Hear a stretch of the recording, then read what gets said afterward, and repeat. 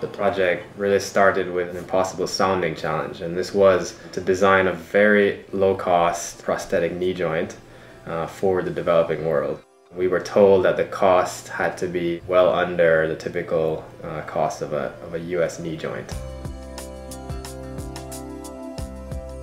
The goal of understanding someone's need in such a unique environment is to really immerse yourself. There was only so much that we could learn in talking to amputees over here, and it was night and day when we went over to India. If we ever had an epiphany, it was probably just getting off the plane. The amputees have a very strong social stigma in India, and that makes it very important in our design process to really immerse yourself in what it means to be an amputee, what it means to be an amputee in India, what it means to be a poor amputee. All of these things really require you to be there firsthand. This is very much an extreme scenario as far as prosthetic design is concerned. Indian amputees might walk further, might have to endure higher temperatures, more mechanical cycles. The range of motion of our knee joint has to be sufficient to allow cultural postures like squatting, which is very specific to that region. One major turning point for me was when I actually wore this prosthetic. Through a few changes, we were able to actually feel what it means to come up against like a flight of stairs. It's one thing to see it as a design requirement on paper, but it's another thing to feel like you're gonna fall, as a result of these mechanical elements. So I think, they're all interconnected, the emotions and the mechanical elements. In this single axis joint, if you ever have it bend when you're not intending to, and you put weight on it, it's gonna buckle and you're gonna fall down. But with the 4-bar linkage, what you get is this nice little range of stability where if it's open a little bit and you put weight on it, it comes back to center. It helps prevent a lot of falls that would have occurred. The first patient that was fitted was a young boy. His name was Kamal. He was a 16-year-old at the time. You can see he's like getting around on this bamboo staff that he put together himself.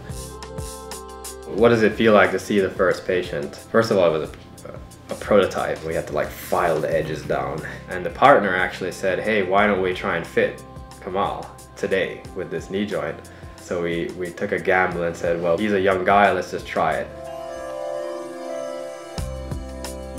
Where you really connect is somewhere after the fact, where you've seen Kamal walk around on this knee joint, and then you sort of connect with your mind, well, he couldn't have done that before without this prosthetic. And I think that's when I really just felt proud that we had done something good and this was worthwhile repeating again and again. I think our impact on Kamal is just that we've given him a tool set, these physical pieces of plastic and metal that just help him be confident at his daily life. I mean, yeah, he can walk better now than before, but that's just the beginning. It's not just enough to have one person or 10 people or 100 people. We want to see every single amputee's lives changed by what we do. The need for non-precious prosthetics is universal. We interviewed one patient in the US who wears a $10,000 knee joint, and we showed him a video of Sonu Kumar riding a bicycle this summer, and he told me that he can't ride a bike effectively with his current knee joint, and he was jealous. Consumer product design, you need to create things that are desirable for people to buy. With prosthetics, it has been historically that people focus more on like, let's just get this guy to walk, but that's really not enough. I think people will learn, I need to functionally replace a missing body part, but it still has to be something I want to do.